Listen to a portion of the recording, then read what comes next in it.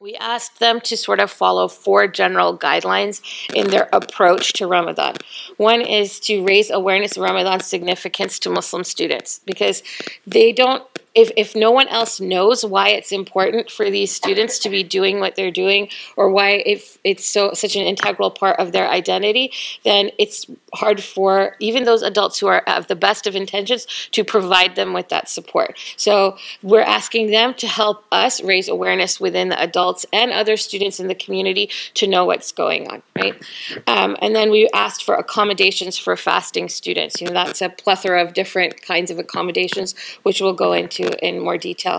The other thing we asked for is for them to be flexible and understanding that this is not an average sort of observance. It is difficult. It's supposed to be difficult. It's supposed to be a time of restraint, right? When we're restraining ourselves, there's going to, with that comes some difficulties. It's also a time for many young people to learn that balance of how to strike the balance between their religious practices and our observances with their day-to-day responsibilities as students or, you know, as young people.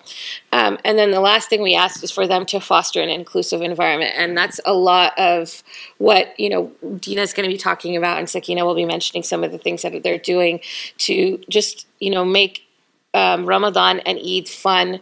It's something that everyone can be a part of and to really understand what it's all about. So those are sort of the general guidelines that we discussed with them. And then we provided them with an information sheet, which, you know, I sort of tweaked it a little bit based on our needs here in our community and the questions and sort of concerns that had come up over these last few years, but it's based on ING's Ramadan information sheet. So most of it is from them. So I just wanted to acknowledge the great resources and support that they provide. So, you know, what I was going to do, but my iPad is not working.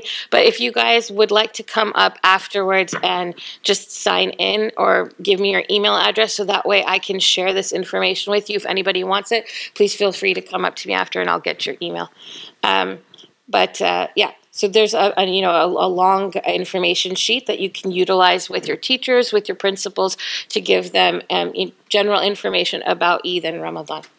And then the last thing that we did, which again, I'm going to give a lot of the lion's share of the credit for the specific accommodations to our high schoolers, because they were very specific about their requests, and I really appreciated that.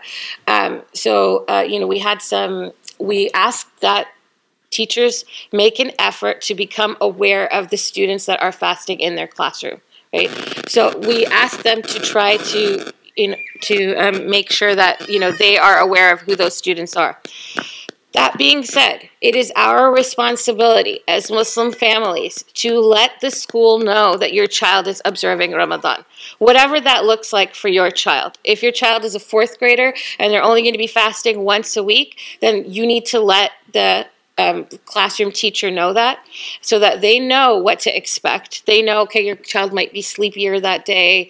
They might, you know, need to take a few minutes to go wash their face if they're feeling tired.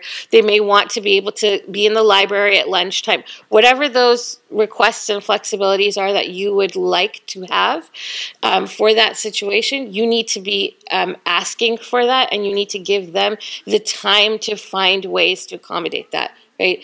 Another thing I want to point out is lunchtime for everyone, right? That's your teacher's break time too, right? So if we're asking for them to do anything additional outside of what is their normal schedule, then just like you would accommodate or you would ask for from anyone, you're going to be patient and kind when you ask for those, right? This is, yes, we want accommodations, but at the same time, they're going out of their way to make that possible for us. So we want to be, you know, as kind as possible when we're asking for those things. The next thing that we talked about is waking up very early for suhoor. There's many students that want to be able to work early in the morning before school starts, right? So as the students pointed out, many times the teachers at the secondary level, they make assignments due at 11:59, and that's sort of their default setting. That assignment is due on March 3rd at 11:59 at night. Now, if you're going to be like sleeping right when you come back from school because you want to take a nap, and then you're going to have iftar, maybe you don't even start your homework till 9 o'clock at night. So maybe having that extra time to do some work at night, to go to bed, wake up at suhoor, and finish your work in the morning is actually really, really meaningful to you, right? So instead of getting late assignments, they asked for the teachers to make that accommodation and set the assignments to be due at 8 o'clock in the morning. I mention this because it seems like a small thing, but it can make a really big difference in a student's life. And this may look different at your schools and with the people that you're working with, you know. So I would suggest that you tailor it to what you need. But there are things like that they wouldn't even think about as something that could make our students' lives easier. In addition to that, we asked that students obviously be given an accommodation to refrain from extreme physical activity, like running the mile or pacers. Now, I know when I was young, when we asked to not have to do PE in Ramadan, they just sent us to the library and we got to write a book report or like hang out for the entire month in the library. That is not the case anymore, right? So I think it was because of so few of us that many times they would sort of let things slide. But now it's really that they still want the kids to be outdoors and they still want them to participate in class activities, but it may be like helping take out equipment, sitting in the shade, playing, a different game in the gym rather than running the mile or doing pacers or sitting outside in the heat for, an hour.